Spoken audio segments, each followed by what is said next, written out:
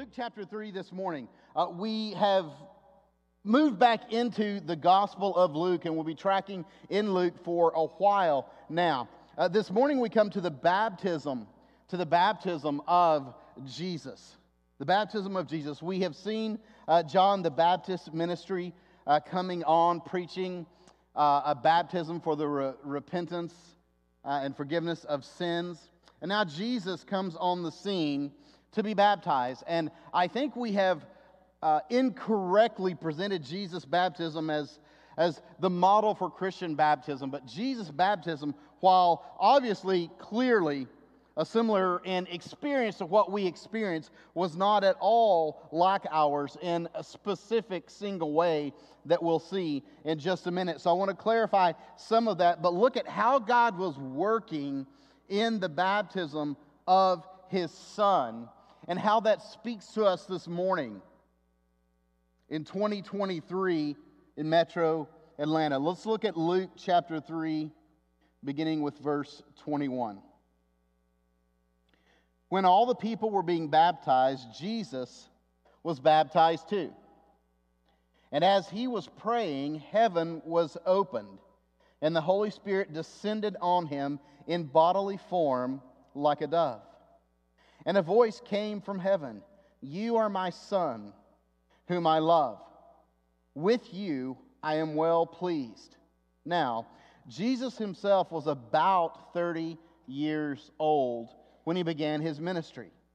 He was the son, so it was thought, of Joseph. Luke is reminding us of what we've already read, if you think back to Luke chapter 1 and 2, that Joseph was Jesus' earthly father, but he was not the originator in terms of Jesus' conception. That was done by the Heavenly Father through the Spirit of God in Mary.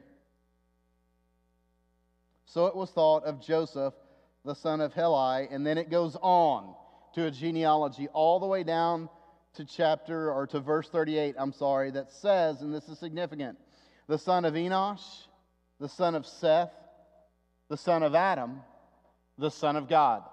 We'll come back and look at that in a minute. But I just want to start out with a question. Why is it if John came preaching and baptizing, calling people to a repentance for the forgiveness of sins, why is it that Jesus, who was without sin, is baptized? Why is it that he needs to be baptized? And I think, again, there's some confusion. Often we'll hear it talked about as if John the Baptist understood everything about Jesus already, and we'll reach back, if you're familiar with your Bible, to Matthew 3, where Matthew says that John tried to deter Jesus from being baptized and said, I need you to baptize me, not me baptize you. But the interesting thing is that in John chapter 1, John the Baptist says himself. Now, John the Baptist didn't write the Gospel of John, but John the Apostle is recording John the Baptist's words. In John chapter 1, verse 31, where he says that he didn't know Jesus. And he doesn't mean there that he didn't know him at all. What he's saying there is that he didn't know Jesus as the long-awaited Messiah. John the Baptist hadn't put all the pieces of the puzzle, as it were, together yet. He didn't understand Jesus of Nazareth as Jesus the Christ, called for, predicted for in the Old Testament, waited on by his people. So there was something missing, but there was something about Jesus, something about his life maybe, something about maybe the way that he lived. John the Baptist doesn't clarify for us. He just makes clear in John chapter 1, verse 31, that he didn't know Jesus as the Messiah yet when he came to be baptized. But there was something about Jesus that was different than everyone else that caused John the Baptist to hesitate. And part of what's happening in Matthew chapter 3, as Matthew is crafting his gospel and putting it together uniquely under the guidance of the Holy Spirit, as each of the gospel writers did, is he's pointing forward in his language to the ultimate baptism of Jesus on the cross in his death, as Jesus liked to refer to his crucifixion. And what you see in John the Baptist is this idea that you don't need to be here experiencing this.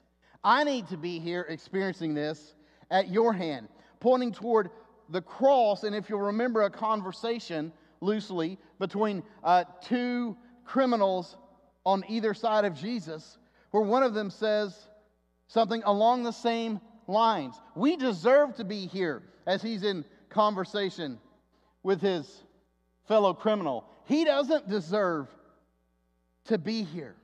And so you've got, in a sense, in Jesus' baptism, and we'll talk more about this in a minute, a foreshadowing of Jesus' ultimate act of obedience before the Father in his crucifixion. So why is it that Jesus is baptized? Because if you look at it, there's not really much made of Jesus' actual baptism. Look again at the words in verse 21. When all the people were being baptized, Jesus was baptized too. That's rather anticlimactic, isn't it? When everybody else was coming out and being immersed in the Jordan, Jesus was immersed also. But what we find here is that Jesus is identified with sinners. Jesus is having himself be intentionally identified with sinners and with the experience of sinners. And if you are at all self-aware, this should be good news for you this morning. That Jesus is identified with sinners. Jesus there as a participant in collectively what was going on in Israel and with the people of Israel at this time, who had again and again and again fallen short of God's standard and call in their life, comes simply in the process and in the line. Some of you who've flown, if you can picture this baptism line, it's sort of like standing in line at security. You move a few steps and you wait. John the Baptist would say a couple of words, down someone would go, and out they'd come, and you'd move a couple of more steps. John would say a few more words, down someone would go, and back up, hopefully, and out they would come. And you'd move a few more steps. It's like the security line. And this is what's going on, and Jesus is just another first century Jewish Palestinian in line waiting to be baptized. But something unique is going on, because when Jesus is baptized, he's not just identified with sinners, but his identity is clarified. His identity is clarified. Look at where really the substance, the bulk in all the gospel accounts of Jesus' baptism lies. It's in what happened when Jesus was baptized, or immediately following after, depending on how the gospel writers wrote it. And as he was praying, heaven opened and the Holy Spirit descended on him in bodily form like a dove. And a voice came from heaven, "You are my Son, whom I love, and with you I am well pleased." Now, let me point out something that you need to know and you need to understand as you approach the Bible and you read it for yourself and you seek to hear God's voice in it and to be transformed. The baptism account here in Luke differs from the other Gospels. And if you read all three of them and read them carefully, you'll notice that they all three differ. Mark's account is a more private experience. As Mark accounts Jesus' baptism, Jesus sees heaven opened and hears the voice of God the Father speaking directly to him. It seems to be Jesus alone in Mark's gospel that hears the voice. Matthew's gospel is a little more vague. It's a little more ambiguous. Heaven is just simply opened. Heaven simply opens. And the voice speaks about Jesus in the third person. Luke's account maintains a second person addressed to Jesus, but his description of the Spirit coming in bodily form is given as something that everyone around Jesus can see. And in John chapter 1, verse 32, John the Baptist says he sees the Spirit come down in bodily form. Here's why it's important. Here's why it's important. It's important for you and I as we're maturing and understanding the gift of the Scriptures that we have before us as God's gift to us, that it is sufficient and authoritative and exactly what God intends us to have.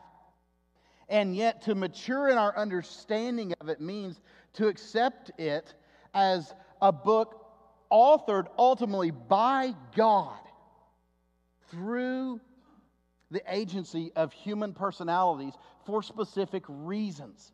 So you're going to get 3 different accounts of Jesus' baptism: Matthew, Mark, and Luke, and each one is a little bit different. Being mature in Christ and mature in our understanding of the Bible means that we understand that they're a little bit different, because Matthew was crafting his in a certain way as he was building a certain argument in one direction. And Mark was doing the same thing, and Luke was doing the same thing. And every biographer in history has done exactly the same thing. They take an account, they take eyewitnesses' account, they research it, they write it, they take what they saw, they compare it to what other people saw, and they craft it together in a way that's accurate, but in a way that is reflective of the message they're trying to put out. Does that make sense? So if you read them and you're thoughtful, like if you read Genesis 1 and 2, you're going to go, there's some things that are in different orders.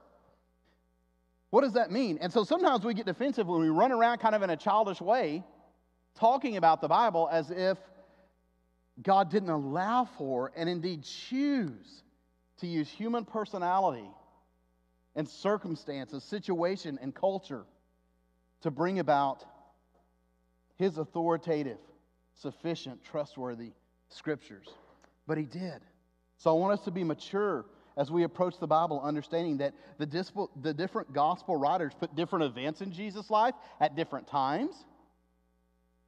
Sometimes some things are missing from one gospel writer that are included in another, and a thoughtful person, a thinking person, which sometimes really excludes a lot of people, but a thinking person is going to say, well, why is that? Well, for the same reason that it is true of every other thing that's ever been written. Because the Spirit was guiding them to write for specific reasons, to specific groups, crafting the narrative of Jesus' life in a specific way. And here we have it also with His baptism. But I want you to note what Luke says here. He says that as Jesus was praying, note the connection there of prayer with baptism. Not the prayer of the one officiating the baptism, but the prayer of the one being baptized. Again and again and again in Scripture, it is while the people of God are praying that God does powerful things. Reading one commentator who is long since passed away, who pastored and wrote in his day and his church, said, perhaps, and he was writing in his day, and it was amazing how resoundingly true it is in our day. He said, perhaps the reason that we see so little fruit following most of the baptisms is that there's so little prayer involved in baptism. But it's while Jesus is praying that 2 significant things happen. Heaven is opened, first of all. And if you'll remember, at Jesus' crucifixion, the tearing of the veil, and in Matthew's gospel, it's this picture, and in Luke, of heaven being torn open and the voice of God coming out. The same picture that's used for the veil. As Christ is crucified, the distance and the closed-off nature of human beings from God is made obsolete in Christ. The barrier is overcome in Christ. Heaven was opened. The second thing that happens is the Holy Spirit descends on him in bodily form. This is important because most of the time when we think about this, we picture like a dove just sort of comes down and lands on Jesus. Well, that's not what the gospel writers are saying. The gospel writers are saying the third person in the Trinity descended in a bodily form. Bodily is not used to speak of animals. The way in which the descent happened was the same way that a dove comes and lands. Are you with me? A very common occurrence. It would have created an immediate picture. Doves are very common in the ancient Near East. But the Holy Spirit comes in bodily form on Jesus at his baptism. And here you see the triune nature of God. You see the Trinitarian God at work for you and for me. You see the full agency of the Godhead engaged here at Jesus' baptism. You see God the Father speaking. You see God the Son in the water. You see God the Spirit descending. It's a powerful picture and a great statement against one of the early church heresies called modalism. Don't get worked up now, but modalism was just the idea that there's really just one God, but he existed across human time in three different modes. And the Council of Nicaea slapped that down and said, no, that's heresy. So modalists, simply speaking, would say, well, God in the Old Testament revealed himself as Father. God in the New Testament, from Bethlehem to the Ascension, reveals himself as Son. And from the Ascension on now, God reveals himself as Spirit. And the Council of Nicaea said, no, that detracts from the fullness of what Scripture says about the triune nature of God. That in the Godhead, you have the three persons, one nature of God, one person, three natures, co-equal, co-eternal. And here you see, it's not successively that God reveals himself, but simultaneously. This one event, all of God is present. And he's present in Christ at his baptism, showing his power for your redemption and for mine. J.C. Ryle puts it this way: how mighty and powerful is the agency that is employed in the great business of our redemption. All three persons in the Godhead are equally concerned in the deliverance of our souls from hell. The enemies of our souls are mighty. And they are. Would you not agree? Your own battle with yourself and your own sin is mighty, as well as the grasp of sinful forces outside of you and of spirits. The enemies of our souls are mighty, but the friends of our souls are mightier still.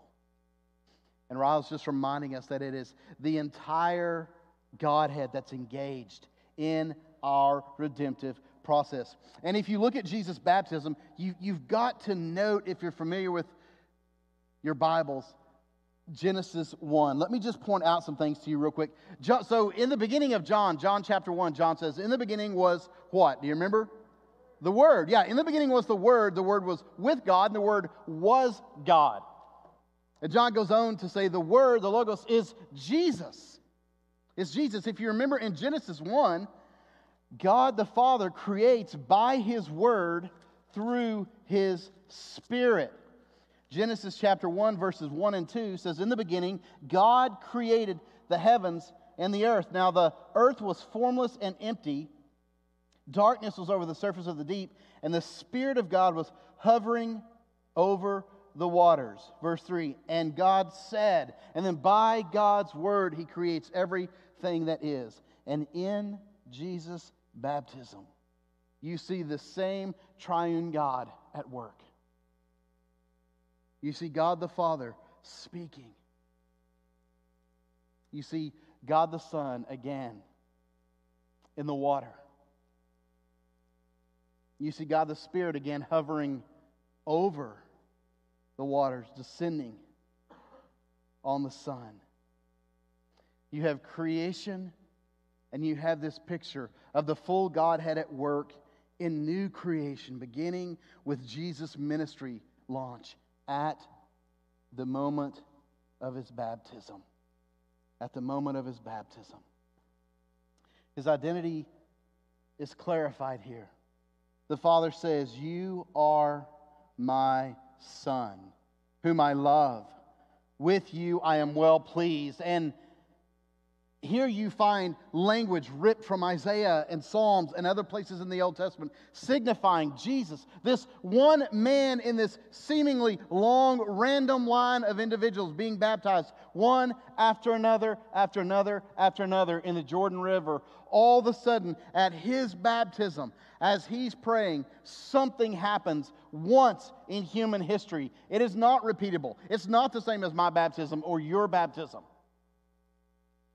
God the Father declares as heaven opens and the Spirit descends in bodily form that Jesus is His Son. He's the one the world has been waiting on. Jesus' identity is clarified. Jesus' identity is also illustrated in a genealogy. Now, you and I don't think much of genealogies, right? I mean, how many of you have ever just gotten really fired up about reading genealogies in the Bible? Anybody that's just like, that's your jam?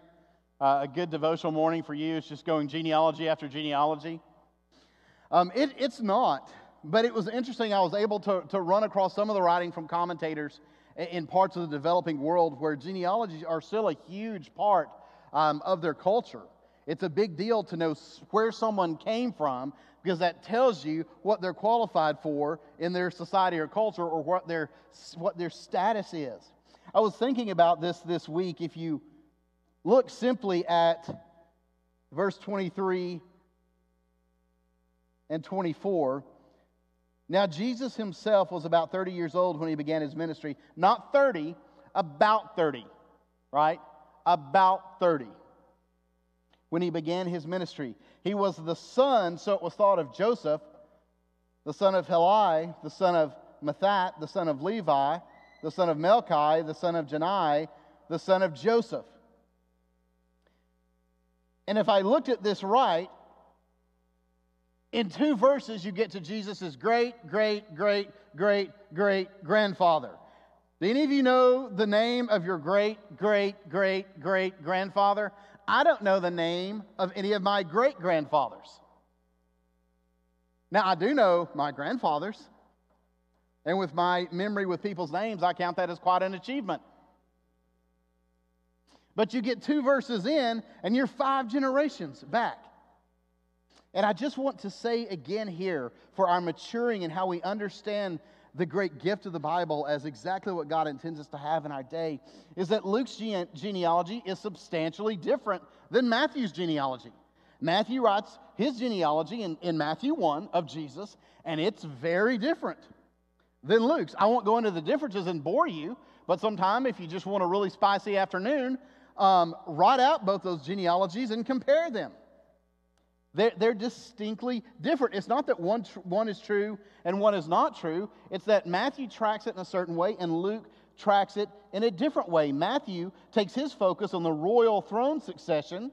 He follows the Old Testament list of kings of Judah down to the exile, and Luke traces it through Joseph's ancestry, not through Solomon the king, but through another son of David. Again, they were making specific points with their genealogies based on the Gospels that they were writing about Jesus' life. But if you look at this genealogy, what's most interesting and why I skipped all the verses in the middle and went to verse 38 is verse 38. Nowhere else in Scripture is the genealogy of Jesus traced all the way back to God the Father himself. Verse 38, the son of Enosh, the son of Seth, the son of Adam, the son of God. Now, why does Luke do this? I mean, that's a pretty thorough genealogy, is it not? To trace Jesus all the way back to Adam, the son of God. He does it to show both Jesus' solidarity with the entire human race, that Jesus stands alongside us in our stead as one who experienced all that we experience and yet remained obedient, perfectly obedient to the Father, thus enabling him to be our substitutionary atoning sacrifice. The one who was able, as a human being, to atone for your sin and mine, but also showing his status as the unique Son of God.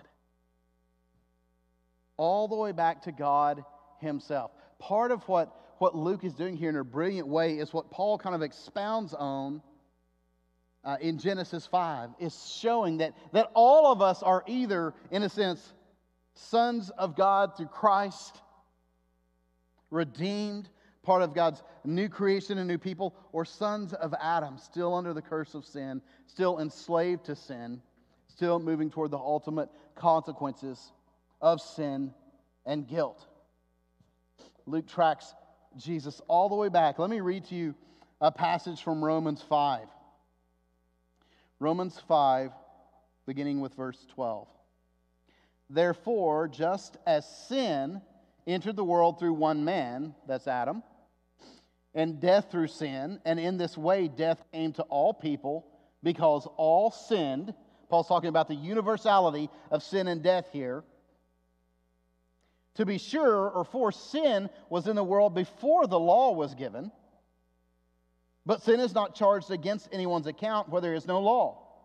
Nevertheless, death reigned from the time of Adam to the time of Moses, even over those who did not sin by breaking a command, because the commandments, the Ten Commandments given to the people through Moses hadn't been given yet, as did Adam, who is a pattern of the one to come. But the gift is not like the trespass. For if the many died by the trespass of the one man, how much more did God's grace and the gift that came by grace of the one man, Jesus Christ, overflow to the many? Nor can the gift of God be compared with the result of one man's sin. The judgment followed one sin and brought condemnation, but the gift followed many trespasses and brought justification. For if by the trespass of the one man death reigned through that one man, how much more will those who receive God's abundant provision of grace and of the gift of righteousness reign in life through the one man, Jesus Christ? Now, I'm not going to go deep into this because I know that you all understand all of that already, and there's no need to even discuss it. But what Paul is doing here is distinctly casting the reality of Christ as the second Adam, yet the faithful one. The one who didn't disobey. The one who fulfilled all the righteous standards and commands of God. And this is what Luke is doing. Luke is tracing Jesus' lineage all the way back to Adam, the Son of God, painting Jesus, in a sense, as the second Adam, the faithful one who fulfilled what Adam did not and Israel could not. New Testament professor and commentator David Garland says this about the genealogy when talking about why should we care? Why do we care about genealogies? In fact, I'll say this. When I grew up, there was still such a thing as a family reunion. Any of you remember those things? Like a bunch of people you were related to, but you didn't really know. But you were told you were related to them. And you were supposed to have a bunch of feelings for them. But they were just odd people that you saw every couple of years. Who, if you were a kid, would sometimes tell you random stories with bad breath that you didn't want to hear. And everyone would bring their favorite dishes, some of which were great, some of which were terrible. But you weren't free to say, who brought this thing? This should never be brought again. Right? Because you would deeply wound someone. So I had family reunions, a couple of them that we attended. Over the years, though, they just sort of faded out. Anybody with me? Anybody used to experience some family reunions in your family, and now they faded out? Thank goodness. No, I don't know. I mean, I'm sure there's some benefit. Older cousins who used to know each other can kind of catch up and compare lives and see who's more successful. But we're just not a culture. We're an extremely mobile culture now. Families are spread all over the place. Plus, you can just text one another or FaceTime if you want to. I don't know what's happened, but we don't have a value for that as ancient cultures did, and even cultures in developing worlds do today. So Garland writes about genealogies, and he said, Luke's genealogy reminds us that God keeps his promises. And it demonstrates God's providence across the ages, directing the traffic of history. I love that phrase. God's providence across the ages, directing the traffic of history to the climactic birth of Jesus. Some of you will be unfamiliar with the word providence. Some of you will be familiar with it. If you've been through the Elam Institute classes, you should know providence. Providence is a manifestation of God's sovereignty. It's God's both ability and desire to guide the course of human history toward His good and perfect end for it. And Garland is rightly observing that when we see a genealogy of this, like this, we're reminded that God is indeed able and pleased to direct, as He says, the traffic of history, not only to the climactic birth of Jesus, but to its climactic good end in the sovereign will of God. Anybody in here need to be reminded this morning that God is indeed faithful? That even though He hasn't answered some of your prayers, and if you pray very much at all, there'll be some that go unanswered. There are some people that you pray for healing for, and they're not healed. There are going to be some that you pray for diligently to come to faith in Christ. And at least to your knowledge and awareness, that isn't happening. There are going to be some desires in you, both some that you pray to be relieved of, that God may not relieve you of, but He'll give you the grace and the strength to walk in obedience, even with that desire in your life. Or maybe some desires to see something come about in your life that are good, that is good and right and just, and you believe God has given it to you. And yet, even as you believe He's given it to you, and you feel like you're praying in line with God's will and His wiring for you, He just hasn't answered yet. Maybe for some of you, you had a very clear picture of how you thought your life was going to go, and that's not at all how it's gone. And there's a part of you that grieves that, and you need to be reminded by something as simple as a genealogy that God does indeed know what He's doing. And that through the ordinary course of human life, using ordinary human beings, because can I just tell you, that's the only kind of human beings that exist. Just ordinary people. Ordinary men and women. God is nevertheless pleased to use ordinary men and women in the ordinary circumstances of life to forward His good and beautiful and perfect will for this world and your life. And some of you need to be reminded of that this morning, because things simply aren't going like you thought they were going to go. God is still in control. He is still the one that is directing the traffic of history and directing the traffic of your own life. And He's good. And He desires nothing but good for you. I want to go back to J.C. Ryle. One of the things that he notes here is just the simple human aspect.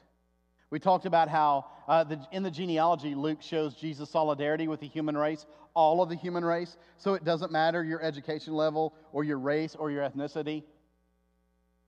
It doesn't matter your financial status. It doesn't matter your age or your gender. Jesus stands in solidarity with the entire human race. And the genealogy reveals Jesus' unique status as the Son of God. Yet on the human level, Ryle notes this about the people listed in the genealogy. They had their own sorrows and joys, their hopes and fears, their cares and troubles, their schemes and plans, like any of us. I think we forget this sometimes. I think we forget that the names listed here were real human beings who lived in real places at real times in human history, trying to figure things out. before the watchful eye of a sovereign God, just as you and I do.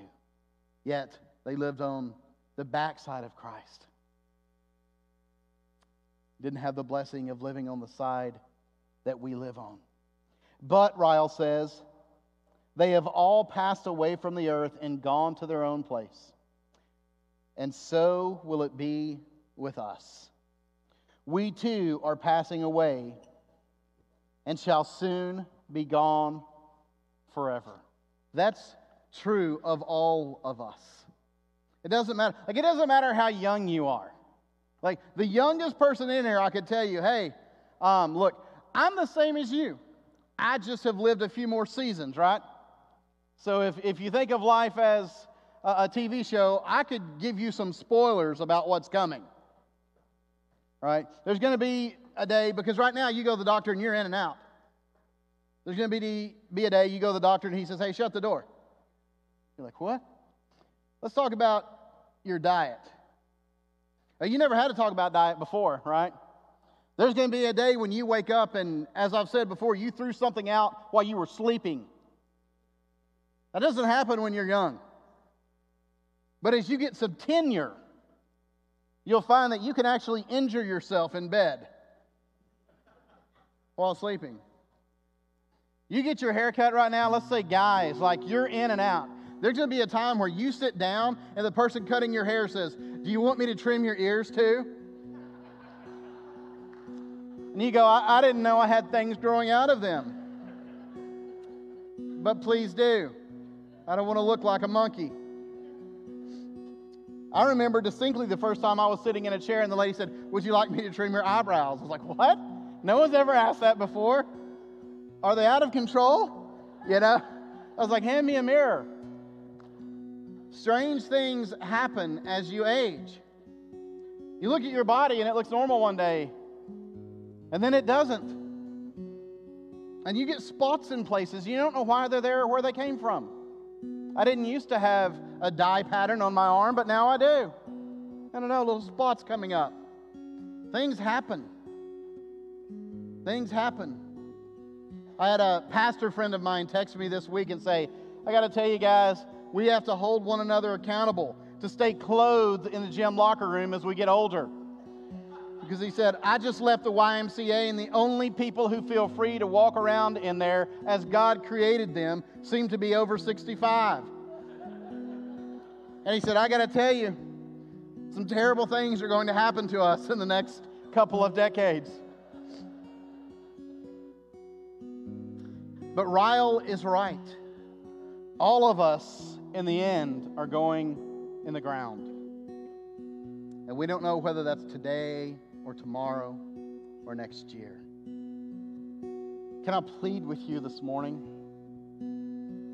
If you know Jesus intellectually, if you know some things about him, if you know the church world and you can navigate it, if you know your family has a heritage of faith, but you're yet to bow your head and your heart to him in submissive repentance, agreeing with God the Father that you are indeed a sinner, separated from him now by a barrier erected by your own sinfulness, and throwing yourself on his mercy in the name of Christ. If you've never done that, don't keep putting it off. Maybe today is the day appointed for your salvation. And the next time we do baptism here, you need to be one down here, following, if not in like kind, the example of Jesus in an act of obedience. Don't put it off. Say yes as the Spirit of God opens your heart. If you do that,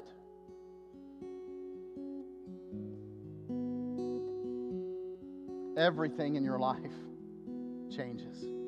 It doesn't mean you're going to have an easy one. But it does mean that God's presence and power comes to live in you through the person and work of His Spirit.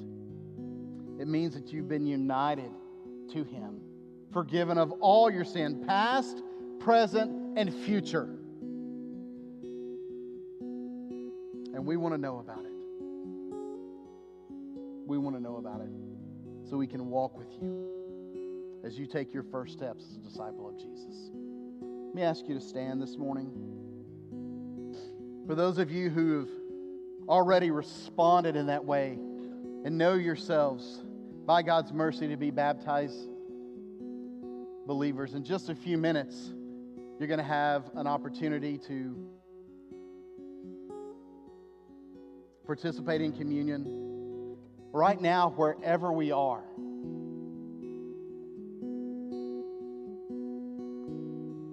As God moves and stirs in your life, as we prepare to give back to Him, giving to God is simply an act of worship. Church, it's a declaration of trust in Him. It's a tangible way to say, God, I believe what you told me, that you are my ultimate provider and sustainer. And as we say week by week, and try to remind you that on the other end of your giving, always changed lives. Let me pray for us, and as I pray, our offering ushers are going to make their way to their positions. You guys can remain standing. I guess since I stood you before we did offering, you might have to reach down and grab something. But as I'm praying, feel free to do that. And as those buckets come by, drop in your giving envelope, your connection card. Let me pray for us. Heavenly Father, thank you. Thank you that you have brought to bear your entire triune nature, Father, Son, and Spirit, in the act of our redemption. God, thank you that you bring all of who you are to all of who we are, healing us. God, that you offer in your fullness and your wholeness hope for our brokenness. God, as we prepare to give back just such a small amount of all that you give to us, Father, I pray that you would receive it with gladness and delight, God. Lord, we give as an act of worship. We give because we need to declare our trust in you and walk in obedience in you.